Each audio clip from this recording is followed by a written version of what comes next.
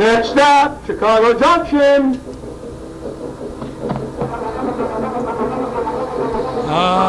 Welcome to another run to Chicago Junction, designed for your journey to the amazing world of trains, both real and in model form. I'm your announcer, Brian Ballou, and here is our boss, the head of the Windy City Hometown Entertainment Network, Mr. John DeVita. Well, thank you very much, Brian, and welcome, ladies and gentlemen, to another broadcast of Chicago Junction from the John DeVita Broadcast Center on the Windy City Hometown Entertainment Network. And today is Wednesday, March the 13th, the year 2024. Today the panel will be talking about railroads and model railroads. And now, to start today's program, here's our announcer, Mr. Brian. Oh, thank you, John. I am a rail enthusiast. I'm an ex-railroader, engineer, conductor. The one thing that I do really stay with right now is I do presentations for Operation Lifesaver. Trying to make it safe out there for all them kiddies. And some well-meaning adults. So you tell them don't put their ears on the track to listen for the train, right? Yes. Yes, we do not play cowboys and Indians around the rails. I am an O-gauger. I also do outdoor railroading with G-scale. I've got interesting pieces in HO gauge. And yes, I belong to a few also museums. Well, a life member to the Pacific Southwest Railway Museum in San Diego, California, Campo, and member of the Heston Steam Museum, member of the Reading Technical and Historical Society for the Reading Company Railroad. And that's about it. I think that's enough for now. Hi, this is Doug Kenyuk. I'm a longtime rail fan. I have N-Scale at home. And I just do rail fanning stuff. I run a couple of websites. I'm an officer in the Railroad and Short Lines Club of Chicago. Third Fridays of every month, except in the summer. We meet at Union Station, so it's real easy to get to. Just take a metro train. And I also, on the side, I teach programming, computer technology at the local college. And we talk about railroads. Railroads are a lot of fun, as far as I'm concerned. If it runs on rails, I'm interested, basically. That includes maglevs, as I was watching a video about how that's not doing too well. It's just the reason it doesn't do so well. It's a great idea. However, it's terribly expensive to build right now. So unless they come up with something better, we're not going to see there's only 13 systems in the whole world running right now. And what, 3 of them are in Disneyland, aren't they? No, there are 3 are in China. Ah. And they're only for short distances. They're not for long distance. Because they're just terribly expensive. They're more like, oh, look what I got type railroad. Then I was watching a video about high-speed rail, and I don't know what this numbnut was thinking, but he goes, well, let's suppose we built high-speed rail from New York to L.A. How much would it cost? Oh, I think it's going to cost like $4 trillion to build. And that's before the court cases start coming in. Well, obviously this guy does not understand railroad technology, because the way he was describing this stuff is like, do you even understand? If you listen to yourself for 5 minutes?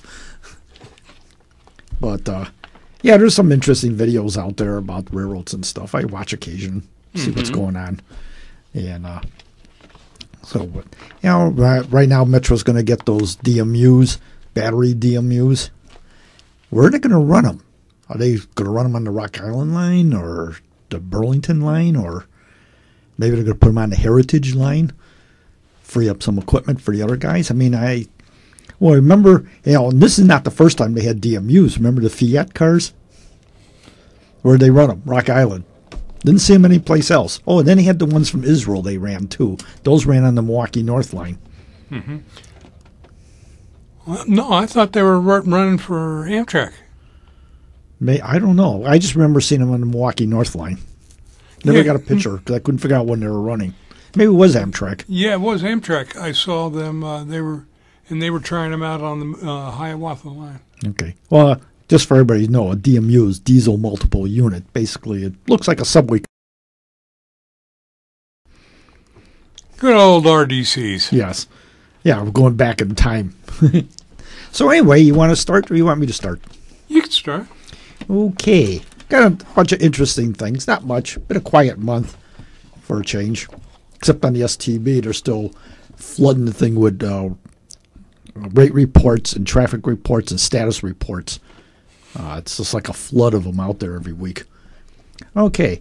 A place called Innovative Rail Technologies has been selected to provide its Atlas lithium-ion battery electric propulsion system for a Dominion Energy-led project funded by the Texas Military Preparedness Commission to improve energy resilience for rail operations at Fort Calaveras, Texas. The project was a top-scoring proposal chosen for the funding and will result in the conversion of one of the U.S. Army diesel locomotives to battery electric, according to the news release. The battery system on the Atlas locomotives are designed to provide backup power during emergency events, including cyber attacks, providing an additional layer of operational readiness. And that's what caught my eye. They're getting ready to have the locomotives hacked. Okay. Here's a follow-up story. Last month we talked about how the FRA shut down the Blackwell Northern Gateway Railroad due to a blizzard of violations, which we went through and had a little interesting conversation about that. Well, it turns out that Oklahoma is not sitting on their hands. The STB on March 1st approved the Oklahoma Department of Transportation's request to allow the Chicago, Rock Island, and Pacific Railroad to provide temporary rail service over the rail line owned by the state and Blackwell Industrial Authority. The STB decision allows the Rock Island to operate freight trains for 30 days along about 37 miles of the rail line that the Blackwell Northern Gateway had operated until the short line was shut down last month due to violations of federal safety regulations. The line extends from Blackwell, Oklahoma to Wellington, Kansas, where the railroad interchanged with the BNSF. Oklahoma DOT and Blackwell Industrial asked the STB to okay the request so that the Rock Island could serve shippers that have been without rail service since the Federal Railroad Administration's emergency order against the Blackwell Northern Gateway. In its decision, the STB said the state and the Blackwell Industrial Authority want the Rock Island to provide rail service for more than 30 days and should file the request with the board well before the 30 days expire. And just so everybody knows, a guy down in Mississippi bought a short line, and since the name Chicago, Rock Island, Pacific was in the public domain, he quickly went out and secured it, re-registered as a trademark, and resurrected the name. And painted a bunch of locomotives in Rock Island colors, the blue and white. Oh, you didn't know that? It's been up there for quite a while. It's been out around about 3-4 years now. And he took over ship and Gulf Island operations. He's built a small short line empire. This will be his third property. Not bad. Yeah. Okay. Rail Vision has ordered for its artificial intelligence-driven switchyard system from a Class 1. The railroad will install and use an AI system on its locomotives for evaluation and testing different scenarios related to safety, according to Rail Vision press release. The switchyard system uses electro-optical sensors combined with AI, machine learning, and advanced drive assistance system solutions that expand the range of sight and decrease downtime, while also increasing punctuality, efficiency, and safety.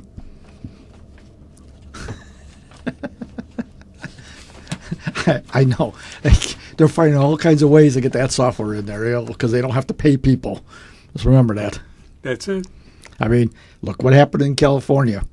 Everybody gets $20 an hour now at McDonald's, so McDonald's jacks the prices up to pay for it, and now they're, the cost too much. Well, what did you think was going to happen? It's a scale. It goes up on one side, something happens on the other side. Oh. Basic economics. Obviously, some of these people didn't take Economics 101. Nope. Okay, here's one. A little bit of celebration. Genesee and Wyoming marks 125 years in business. In 1899, the Genesee and Wyoming Railroad was formed to serve a rock salt mine in Rusthoff, New York, along 14 miles of track. G&W now owns or leases more than 100 regional and short line railroads worldwide, the majority of which are in North America. Serves 3,000 customers, employs 7,300 and employs 7,300 people. Carloads last year totaled 1.6 million units. The company's North American operations are located in 43 states and 5 Canadian provinces and includes more than 13,000 miles of track, while its United Kingdom, Europe operations include UK's largest rail-centric intermodal logistics franchise and leading heavy haul freight. A big portion of G&W's technology push, and the reason I'm reading this article is the technology angle on this, not so much the operational. It's a long article. We'll just talk about the technology because that's what's actually helping these guys make a profit. A big portion of G&W's technological push was completed last year when the company finished implementing a new enterprise resource planning (ERP) system that replaced a system that was more than 20 years old. An ERP software system helps runs the entire organization by supporting automation and processing and financing, human resources, manufacturing, supply chain, services, procurement, and other departments. The ERP was the company's largest ever technology investment. It will drive efficiencies. It touches every facet of our business. We are trying to work out the bugs now. However, G&W and others in the rail industry gradually have been slow to adopt technologies because of regulators. We want the regulators to be cognizant of that. In the meantime, G&W is pressing on with efforts to be more of a technology adopter. For example, the company is one of the joint venture members in RailPulse, the coalition of car rail owners that are working to facilitate and accelerate the adoption of GPS and other telemetric technologies across North American rail car network to significantly increase visibility, efficiency, and safety. We are the only mode that doesn't have a real-time location for every shipment. That needs to be a cultural change. In terms of car locations, as monitored by railroads, third parties, and others, there are 3 or 4 different versions of the truth as to the exact location. That isn't very helpful to the customers. We need to have the same truth. It isn't about speed for the customers, it's about reliability. G&W is also working with RailSpire on a project involving locomotive automation. RailSpire retrofits locomotives for autonomous driving capabilities to help increase productivity, improve safety, and employee retention, and reduce asset damage and costs. Yep, those are the keywords. The company aims to bridge the gap between traditional locomotive operations and emerging technologies with human-machine orchestration, artificial intelligence-based train handling, and logarithmic control, algorithm control. In addition, G&W is working with Parallel Systems on a pilot project involving battery electric rail cars for anomalous container movements. Subsidiaries Georgia Central and Heart of Georgia Railroad last year petitioned the FRA, Federal Railroad Administration, to test the zero-emission freight car technology on portions of their lines in Georgia. If the petition is approved, the multi-phase pilot project would begin this year and be overseen by the FRA, G&W, and Parallel Systems. The demonstration of the technology in the field will involve carefully developed protocols to ensure the pilot is operated in a safe and controlled manner. G&W officials believe that the development and anticipated adoption of the technology has the potential to capture new container business moving to and from the port of Savannah. It could also reinvigorate traffic on rural lines, revive inland ports in Georgia, remove trucks from the regional roads, and reduce carbon emissions, they stress. So there's the automation report for the GNW. And yes, they run the short line called Port of Savannah. All right, they have Savannah and Old Something is the name of it. Finally, we got a new short line in the Chicago area. Name is going to sound terribly familiar. Great Lakes Basin Railroad. Great Lakes Basin Railroad to commence that connects to the Norfolk Southern Railway inside the industrial facility owned by N. Boulevard, Hammond, Indiana. It's basically a spur, probably for transload. The name sounded familiar. Under various names, there was a group that tried to build a new railroad that ran from Indiana around Chicago and up into Wisconsin as a bypass, and one of the many names was Great Lakes Basin Transportation Railroad. Indiana had a few other names too. It went nowhere. They even filed with the ST. And they looked at it and said, nope. So that's what I got. Not much. Like I said, it's been very quiet out there. Well, yeah, actually some nice things have been popping up in the preservation world and also development. I mean, Wabtec sees hydrogen as the fuel of the future. Zero-emission technologies can follow short-term use as substitute for diesels. Hydrogen is they're talking about it for cars. Yep. I mean, Utah's already doing it. You could have a car converted to natural gas, and they have natural gas stations throughout the state that you can go fill up. So just switching to hydrogen, it would be the same learning curve as it was for gasoline.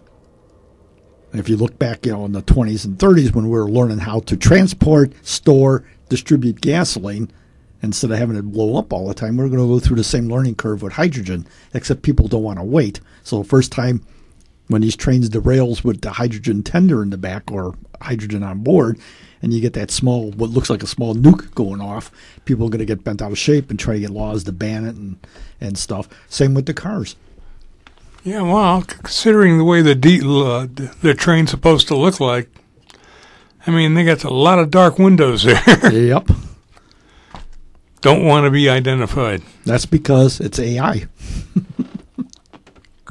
Could be. Could be. That's why there's no windows. It looks like it has the fake windows, like those buildings they have disguised that, like the AT&T building in New York, which nobody ever goes in and out, but that's the central switch for the whole East Coast. Yeah. But yeah, fuel cells and everything, they got it all figured out. So they're going to make it with the fuel cell. Well, that's the way to go. Basically, retrofitting the locomotives is what they want to do. You have fuel cells and batteries. Well, fuel cells is not that new technology. That's what's been used on the spacecrafts all this time. That's how they get their power. Yeah. I understand that, and then the batteries, just, figure how big a battery that you need.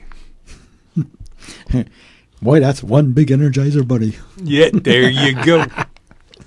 Got to have our Energizer, buddy. Yeah, boom, boom, boom. Hey, he took over from the Ever-Ready Cat. That's right. So what do they say about the fuel cells and the hydrogen and all that good stuff? Well, let's see. Wabtec, sees it as the future, so that's what they're concentrating their effort on. And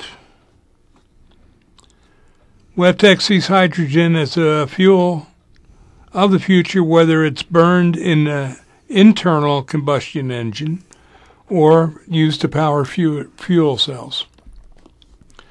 We're not seeing this as a fringe thing. This is going to be the thing that replaces diesels, says Philip Mosier, Wabtec's corporate vice president for advanced technologies. And this is falling right in with California. See, I don't see them using it in burning it in the engine with the pistons, because they tried that with the alcohol-driven cars. And there was, first of all, the BTU is not as strong as it is as gasoline. That's why now Brazil has been they had alcohol burning engines since 1990. GM was built in them, but GM told our guys, "Oh, I can't do that. It doesn't work." But what Brazil did was they had the leftover stuff from the sugar cane, so they made alcohol out of it, and all the cars are basically sold after, I think it was sold after 2000 or 2005, are alcohol burners. But they have a 1 gallon gasoline because you can't start a car with alcohol. So they start the car with gasoline, then when it warms up, it switches over to alcohol burning. And the alcohol is only 29 cents a gallon. Jeez. Yeah. So the building's using the straight alcohol from the sugar. Yep. So, but that lesson is when they talk about using it as a part of the hydrogen will never be used in an internal combustion engine. It just doesn't have the horsepower, the BTUs. Using it in the fuel cell, however, and making it drive the electric, that's probably the way to go. Because the byproduct is water. Mm-hmm. Water's easy. Well, that's it. That's it. Yeah. You know, fill it up. Yeah. Well, look what Florida East Coast is doing with natural gas, where they got the natural gas tender between the two locomotives. Yeah. They could do that. They could have it on board. If they put it in liquid form, they could have it on board, or they could have it as compressed gas. Now, liquid, that's ice cold. That's the coldest thing you can generate is hydrogen, liquid hydrogen. Yeah. Again, it's just a matter of how you're gonna transfer it from one tank to another. That's handling. And it goes back to what I said. We're going to go through a learning curve on that one. Yes, we will. Oops, it blew up. Oh, well, got to try again. The nozzle wasn't right. Yeah, they'll take it out to Colorado, put it on the test track. Yeah. I mean, I don't want to sound dismal, but that's exactly what happened to that space shuttle when the O-rings froze. Yeah. And went brittle. You know, that was a hydrogen tank, and hydrogen found a way out and ignited and blew up the space shuttle. So that's, you know, the idea is good. But it's the handling. What do you do with the stuff when it's like 26 below outside or it's 110 degrees outside and the materials go goofy on you and stuff? Oh, yeah. You know, because on one side it's 110 degrees. It's been sitting in the sun, so it's probably 150, 160. And suddenly you run the ice cold hydrogen liquid through it, which is around about minus, I think it's about minus 150, something like that. Yeah. Ooh. Yeah, so you got a material handling problem here, and that's where the learning curve comes in. Same with the gasoline. That's when they found out that, gasoline deteriorates rubber. We can't use rubber things. We have to use something else. So, yeah, no, good idea, but there's a learning curve here. Learning curve and a handling curve. I mean, yeah, it is. I mean, even when you were talking about, we were talking about that one company that's wants to make battery-powered boxcars. Mm-hmm. And rail spire. Mm-hmm. And all of a sudden, to send them out on their merry way. That's going to be a learning curve, whether they like it or not. I mean, I commend them. Hey, good idea. Let's try it. See what happens. Yeah. Well, it's like those guys. Well, they have their test tracks built now at Rock Hill Furnace on the East Broad Top. What are they testing? They're testing battery-powered subway cars. Which cars? Subway. Oh, okay. For transit. Got third rail. What do you need that for? Overhead. No, battery-powered. This way, no emission. And it's cheaper. That sounds like what I'm going to go back to Brazil. Brazil's got one of their transit lines is that way. The trolley runs on the track on battery, but when it pulls into one of its stations, it puts the pantograph up and recharges the batteries. So over the station, there's a wire so they can recharge, then they go down. Hear that? They got that big plug-in. They Yeah. go And step the long outside the extension door. cord. But one of their transit lines does that. Yeah. And they basically literally recharge the battery as they're running. Mm-hmm. And it's been called an experiment, and they're not sure if that's the way to go or not. I think so. That solves a lot of problems. Like, for instance, they decide to put streetcars into downtown Chicago. You don't want wires overhead. Right.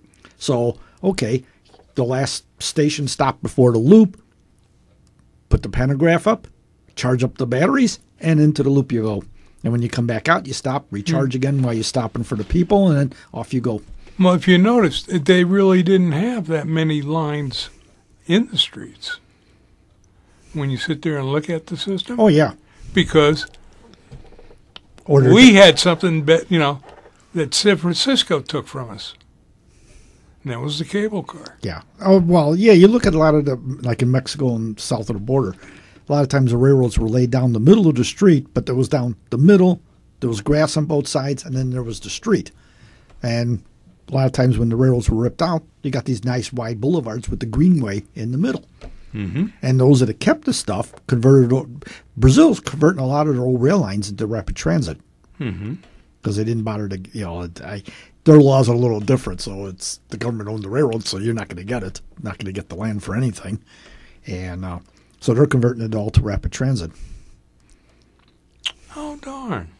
So you can see this on the Google Maps if you watch some of the lines. Mm-hmm. You have to you have to do a Google search to get an old map of the rail lines, and then you got to start looking to see where they're at now. Yeah, well, I look for my railroad movies and see what country's doing what.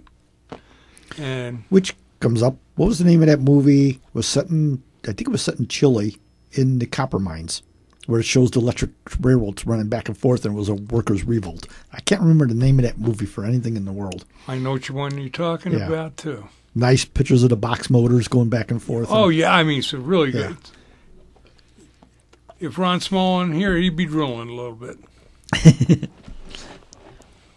But, yeah. Go ahead. What else you got? Well, we got Western Maryland Scenic's going to expand with a short line lease. Woohoo! Georges Creek Railway will provide passenger and freight opportunities. The Western Maryland Scenic Railroad, if you have not been there, is worthy of riding. They have a dinner train that you can do. You go between Chambersburg and Frostburg. Mm-hmm. And yes, you do have diesel on it because they got to pull the train back down the mountain because Is there equipment labeled Western Maryland? Yes, it is. There's not sure which one, if it's Steel Highway or Virtual Rail fan, has a camera pointed at Cumberland Station, so you can see the steam engine going in and out and stuff. Oh yeah, yeah. They've got a GE on it in the black scheme, and they have a Jeep 30 in the circus scheme. Oh, cool. You know what else you could do on that line? They got those pedal things that you can go up and down the track too. Yeah. In fact, there's a tourist line that has come into existence in the last couple of years out of Boyertown, Pennsylvania, all the way into Pottstown. Mm-hmm. And I'm actually familiar with that area. And now we're talking my growing up area. The Boyhood place, huh? Yeah, Boyhood place. Yeah. I remember this. We used to set fire to the coal towers. Not quite. Almost. But yeah, they've got. So they started an actual tourist run out of there, mm-hmm. and they and wanted to help make money.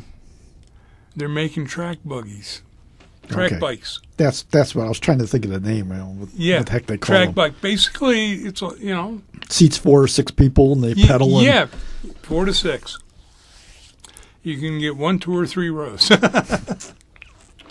And yes, they all help in pedaling with it. And they're making not only standard gauge, they're doing also narrow gauge. Also for the EBT? Maybe? EBT, heck, maybe even the Durango Silverton for the Hardy. And didn't they just get bought by somebody? Who? Denver and Silverton Railroad? Oh, I'll have to look that up. I just thought somebody just acquired them and something else, or somebody's going to operate, or they're going to operate something. I don't remember, but they were involved in some transaction last month. Mm. It was a good one. It wasn't anything detrimental. Yeah, okay. That's probably why I just read this and okay, and just went on to the next article and then said, okay, it's there's nothing negative here as far as I'm concerned, so it's not worth paying attention to it. But yeah. I look at the stories. Oh, that's a goodness. Yeah. Okay, good. It's just like, if you, when I'll bring in an issue like in May with the May issue. Mm-hmm. That's usually has center spread, Reading and Northern Railroad. And that's with the trips that they run on weekends going up to Jim Thorpe. Mm-hmm. And then they're now running into Scranton, going up the path. And they are using the Reading T1, 2102. They are using their F units. And they got a couple others that they're running. All the RDCs are running. And somehow they always end up in the parking lot at the Yingling factory, brewery. Yes, just inside the gates. Sounds good to me. By the way, don't know if you noticed, Great Railway Journeys had a special edition on Monday night. Oh, really? And they were celebrating like 20 years or some anniversary, but it was on the PBS station out of Indiana. Cable company carries here, and Comcast carried on Channel 17. And they were talking about some of this, the Malay that's running over in Maryland, and the Silverton. Well, that's the largest. The one in New Mexico, with the guy where he painted the train. They brought in a graffiti artist who artistically did the locomotive and a couple of passenger cars so they could run it on their tourist line out there. Mm-hmm. So that's what just a programming note. Obviously, they stop every so often. Give me a subscribe, and then they go back to the trains. Yeah. But I seen it. So just a programming note to anybody who's watching the TV. They're cycling that right now. Yeah, go ahead. It's worth it, too. Yeah, in fact, they had the pre-painted pictures of the 2 PAs that are saved in the museums. One's painted in the Mexican color, the two-tone blue, and the other's painted in daylight colors. They convinced them to do daylight colors on the one. That's good. It's in the museum. It's preserved. That's goodness. Both of them are. I don't really argue too much if it's got the wrong railroad on it. It's preserved. That's all that matters. Yeah. And, and it's interesting the way the they got what Doyle went through to get that. Yeah.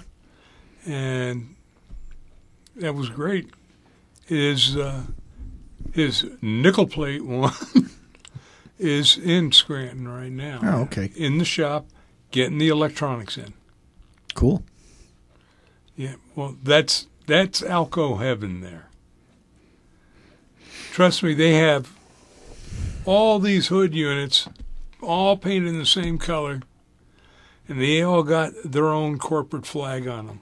Oh, great. From when they were in service. Great. So you see a flag for the Lehigh Valley. You'll see a flag for the Wabash? Nope, not the Wabash. DL&W. Lehigh Valley. How about Lehigh in New England? Huh? Lehigh in New England. Yeah, Lehigh. I gotta think what's out there. Virginia. Yeah, Lehigh, New England. Oh, yeah, the red dot. Yeah. And between, because that, and Central New Jersey. Oh, yeah, Central New Jersey. You've got Reading. Or reading for us people who are ignorant. Yeah, ride the reading. Also says on my Monopoly board. That's okay. They did a story on me setting up a train set at the gun school for Christmas. Mm-hmm. And the captain loved it. He thought it was great and everything. So I said, where are you from? I said, I'm Reading, Pennsylvania. Got the newspaper, base paper. Why did they spell it like Redding, California? Redding. Yep. I'm going, oh. Well, that's the idiosyncrasies of the English language. Well, the American version of English language. Yeah. Let me rephrase that, because I don't know if there's a guy, he lives up here now in Skokie. We tracked down his address. We figured out where he lives, but not supposed to know. And it's Lost in the Pond. And he's a British guy, married to an American, lived in Indiana for a while. Now he lived in Chicago. Now he bought a house in Skokie. So he talks about, it's called Lost in the Pond, because he says, I'm on a quest to discover all the memos lost between the U.S. and Britain in the pond. And he talks about the differences between the two countries. Mm-hmm. It's funny as heck, because he makes it interesting and funny. You end up laughing a lot. He was talking like storms. He goes, storms in America, Britain has nothing over us. He says, we have a storm. We have a storm. People in Britain are behind in their basements. And he's standing in his basement doing this, Stuff like that. Yeah, that stuff is good. It really is. So you got Reading, and Reading. Which one? Spell it. Okay, now I know which state you're talking We're about. after Reading, England. Yep. That's where our city came. But READ by itself is read. But there's also REED, read. So reading, is there a reading, REEDING? I don't know. We should go look on Google and see if there is a town called that. REED. Probably Yeah. there is. There probably is. I mean, you got places called like Santa Claus, Metropolis. Why not, Oh, Hell, Michigan. Yeah, Truth or Consequences. Yep, Wyoming. I thought that was in New Mexico. It could be. It's out west someplace. I thought it was Wyoming, but Colorado's got a lot of weird names too. So Oh, yeah. the whole west does.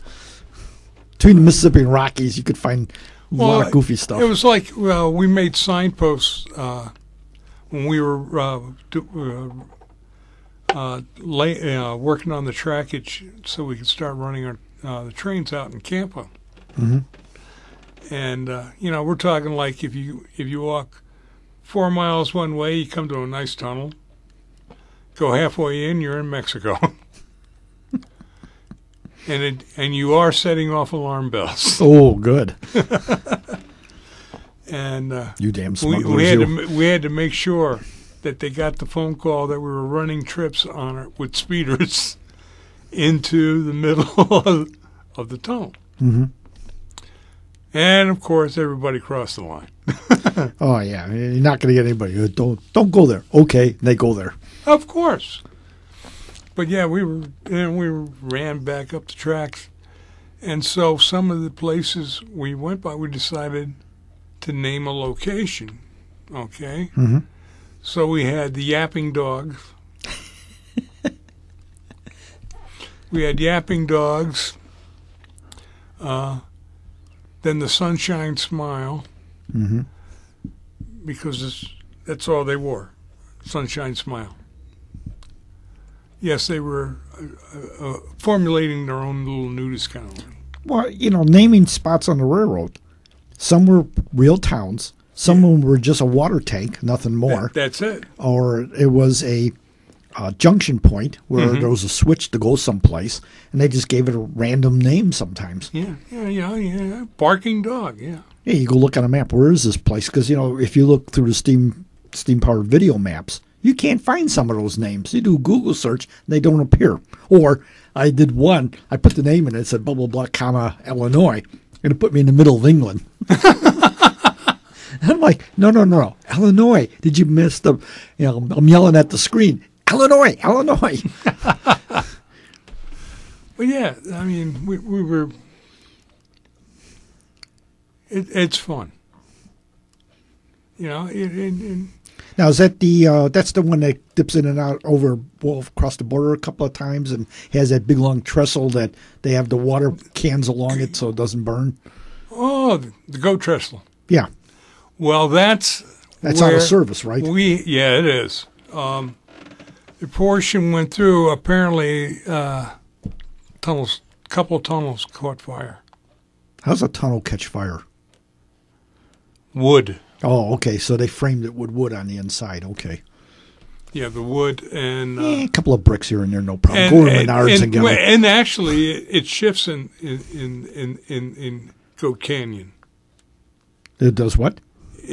The ground shifts. Okay.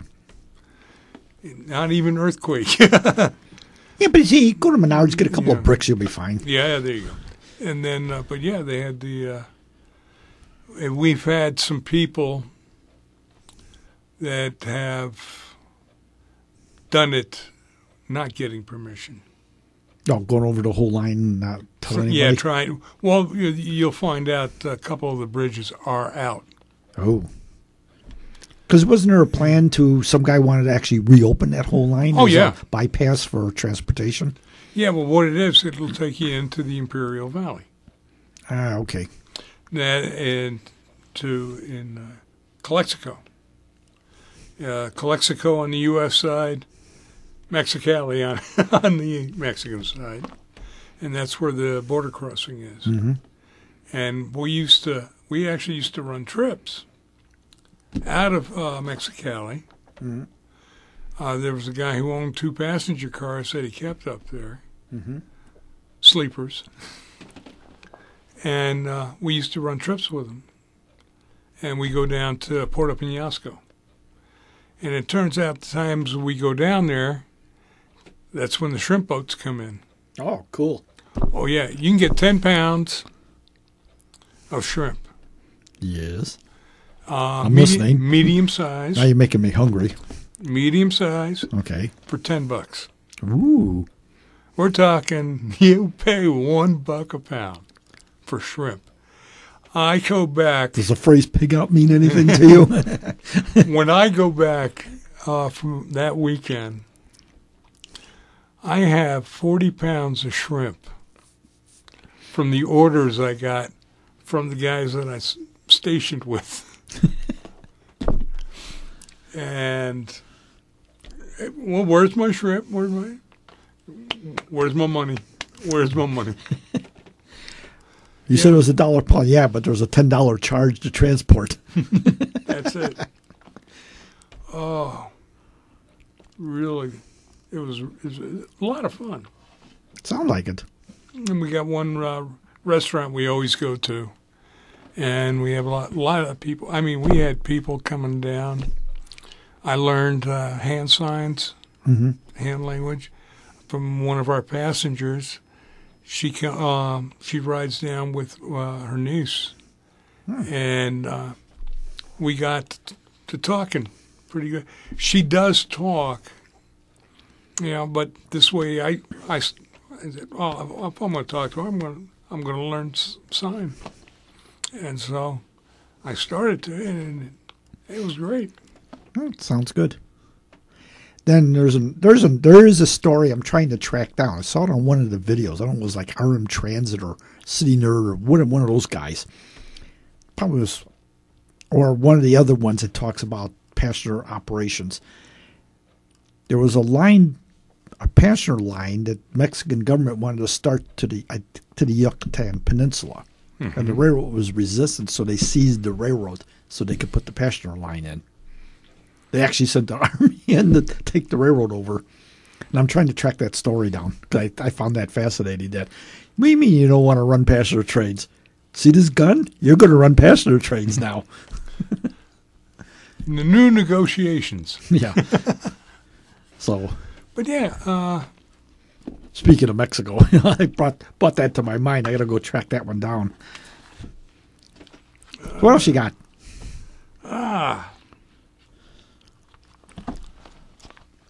Oh, the T1 that they're building, the Penske T1. Okay. 50. They finally hit the 50 percentage mark. Oh, good. So what is that, another year till we see it, or 2 years or something? Something like that. Yeah. You know, they're what it is, trying to find the right people to Sure. Machinists are in short supply. Yeah, somebody fired all the good machinists. Well, not only that, but a lot of them just, the number of new people going into it was far less than the people retiring out of it. Oh, yeah. Because Wright College runs a machine. We train machinists over at the Humboldt Park branch, and the class is limited to 25 because it's a small room, okay? I mean, it's got all the latest stuff, how to program them. Yeah. And all. Every one of those guys who completes the program gets a job, and there's a waiting list by companies to get the next class. Not even a problem getting. See, that's each guy gets 3 or 4 job offers. I mean, they're sitting there. Very successful. They were program. making fun of people who do normal jobs. Mm-hmm. Plumbers. Ever watch Mike Rowe? 30 Jobs. I watch that with fascination. I go, wow. Yeah. I couldn't do that, but wow. That's all I would sit there. Wow. But yeah, you had the. But you get used to it too, though. Yeah, but everybody's saying, well, no, nobody wants to do manual labor. Oh, how much do you get? We let men. Well, let's see. You got, you're a welder. Can you prefabricate? Mm-hmm. Do you work different? Have different? Do you work with different types? Metals, electric and stuff sure. like that. Do you do forms? And you're starting out $35 an hour. Our college the employers have discovered that, hey, for people to do some of this IT work, don't need a degree. They just need a 2-year college degree. As long as we train them in the area they want, they'll hire them. What a revelation. Yeah. So, what do you want? Railroads don't require it. Well, if you're going to be in the front office, you do. But, I mean, to run the locomotive, be a conductor or be a track worker or signal guy or whatever, they don't require a college degree. Nope. I think the electrician, you have to be certified to be an electrician, though. But the engineer still, as an engineer, you still had to be certified, right? You had to be car carrying or something. Oh yeah, you get a. It's like getting a CDL license, basically. Basically, a CDL license, regular driver's license. I have a license. I could run any locomotive now. Mm-hmm. I think. Is that how it goes, or you got to have it for Pacific Range? No. You. My last locomotive one, I could run 3 types of motor power. Okay. I could do diesel. Mm-hmm. I can do electric. I was running the University Park lines. And I was running steam. Okay, so you're qualified for all 3. Yep. Now, who pays for that? I mean, do you pay for that, or does the employer pay for that licensing? Licensing gets paid for by the employer. Okay. And how often do you have to recertify? Like every 2 years, 3 years, 10 years, 2 years. or something? Every 2 years. And is it a written test? Or? Yeah, you take a written rules book test. Well, I'm just asking you because I know there's people who don't know what this process is. No, that's what I'm saying.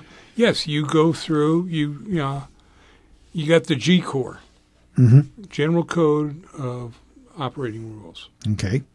And we get tested on those, and then you get tested also in the area where you would be running. So you'd be qualified for me to work the Heritage Corridor.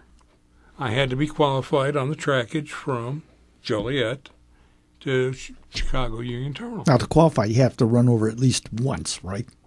Oh, more than that. More than that, okay. Now, were you ever a pilot for somebody else? Yes. Okay. You want to explain what a pilot does?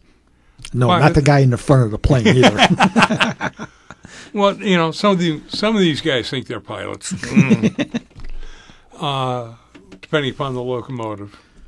But yes, you go through the rule. You get familiar with the. In fact, you'll have to carry a copy of rules for that line. Mm-hmm. Okay. Okay. When I was in training with Metra, I got qualified. They had me doing the Joliet line. I was doing the Orland Park line. Okay. And I was doing the Heritage Corridor. Okay. All three. And I stayed, when I did the test, I just stayed with the Heritage Corridor and the electric line. And the test involves like knowing where the whistle posts are, where the crossings are, street things. Where stuff is, switches, mile that kind of markers stuff. And stuff like that on some of the signals, And then a pilot tells somebody else where all that stuff is. Like if I come to a signal that's red, okay, if I come to a stop, can I go across? On some of them, yes, you can. Yeah, absolute. Was that absolute permission or something like that? Yeah, they, especially if you got a number on it, you're good to go. And now, you don't have to call that one in to go through to red, do you? I usually do. Oh, okay. You call up the dispatcher. Hey, can I go? Yeah. Yeah. That guy in the switcher that not looking at me. I don't want to get hit by him. Yeah. Or if I do, you're going to pay me a lot. Yeah, I was out in Franklin Park, during train days, telling the cop, see those signals down there? You're worried about a train coming. Here's your first clue. You see a green up there. Doesn't matter which one it is. You see a green, there's a train coming. It's the that track simple. Is clear. Yeah, otherwise, if it's red, there's no train moving. Yeah. So. But you do. Now, do the conductors have to be licensed? They're trying to do that now, yes. Okay. That was coming in when I left. And I know some in Illinois wants to license K through 12 teachers to teach computers. Yeah, you heard me right. I can understand licensing in some areas, okay? But there's some areas, no. Should never be any licensing. Yeah, You want to be a truck driver, you should have a CDL license. Yeah. Period. If you're hauling hazardous materials, yes, you need that extra licensing because of the fact of what you're hauling. Like the steel haulers, they got that special license for them. Yeah, and then they like to go around gates. Yep. In front of Amtrak. We got steel. Try hit us. Oh, wait a minute. Why is the truck mangled? I'll never forget that one in Bourbonnais. Were you involved in that or no? No, I had just parked my train. Ah, okay. At University Park. We heard this noise just down the tracks. Oh, man. Well, I still watch people go around the gates. As a matter of fact, when Virtual Railfan runs their synopsis, where the guy takes, snaps over the last 2 or 3 days to show you interesting things like fallen flags or interesting. He's always got at least 1 or 2 Darwin Award ones where you got the people or the cars driving out in front of the trains. Oh, yeah. I mean, he's even had the ones where the trains hit the people. Now, that was down in LaGrange, so, it's just a cruncher. Train's running about 5 miles an hour when it's coming down the track. And so it's not, the car is mangled, but nobody's hurt. Still. There was one, and he even has it now as a separate video. Some guy drives the car. It's like 2 a.m. He drives the car onto the tracks at the crossing, gets out of the car and runs away. And here comes the train. T-bones it. Takes out the crossing gate, the overhead, the warning stuff on the gates and everything was knocked over because the way it pushed the car. Did a lot of damage. Well, I think We had a nice evening. Yes. How about a quick one on Grayland? They're still screwing around with it. But they're getting progress. They're starting to fill in now the fill for the bridge. They're starting to put the rock and gravel and stuff to make the fill, because it's going to be between the cement, so that probably they're supposed to be done at the end of the month. I'll tell you this, no way. Anyway, absolutely no way. I'm waiting for the letter from the alderman saying there's been a delay. Now they're talking about June, but they're starting to fill in they're putting the fill in on both sides of the bridge, so they get to the point where they can put track down. And the station itself, they just finally finished the foundation for it. So it's going to be a while till Grayland, that whole mess is cleaned up over there. Okay, so there's a Reading also out in Michigan. Oh, yeah. Oh, man. I did not. Well, you saw there was I got a bunch of old train magazines, old ones. They're from 2000s, sitting on the bathroom. So I was going looking through them, and there was one right. Did you know there's this obscure Amtrak stations? That was the name of the article. And it was like all these weird stations. And believe it or not, they get like 40 or 50 people a week in and out of these stations that are in the middle of nowhere. Literally in the middle of nowhere. Yes. Which is very fascinating. All right, so you want to call it quits? Yeah, I believe it's time for us to wrap it up. Put the caboose away, and away we go. Shoving platform. That's it, our shoving platform. Well, I ought to shove that platform.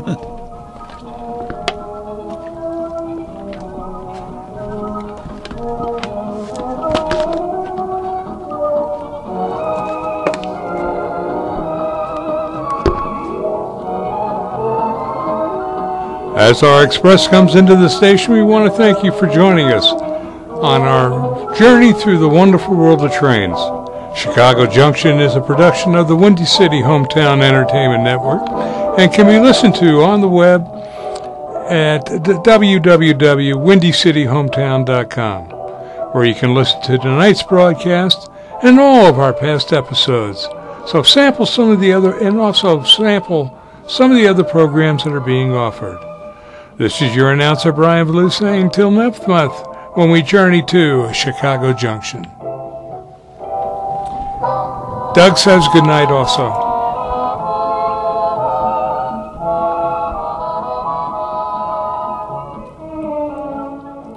You have been listening to Chicago Junction on the Windy City Hometown Entertainment Network from the John DeVita Broadcast Center on Wednesday, March the 13th, the year 2024.